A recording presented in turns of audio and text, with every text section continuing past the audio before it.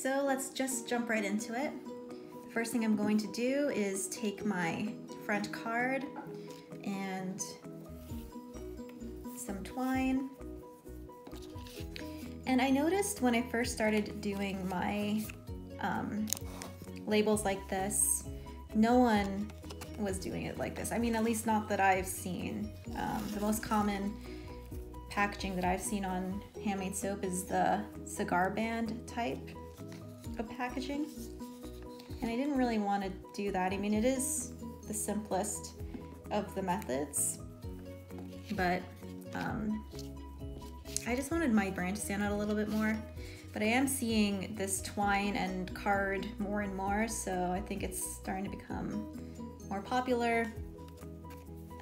Anyways, so I have the ingredient card, which will go in the back, and then I go in this time.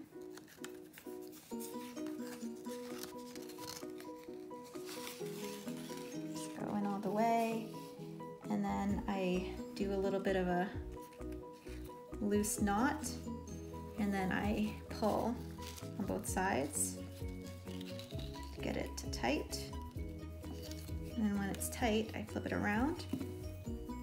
And then I tuck the twine underneath here so that it pops up in the top. And there's a little bit of a discrepancy here, so I'm gonna try to adjust it just a smidge. Okay, so once that is all tight, then I go ahead and tie it off. Have like a cute little bow at the top. And there you have it. That is a wrapped soap that looks really, really super cute, and it doesn't take that long.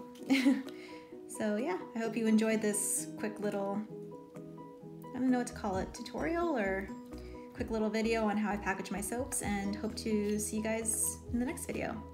Okay, bye!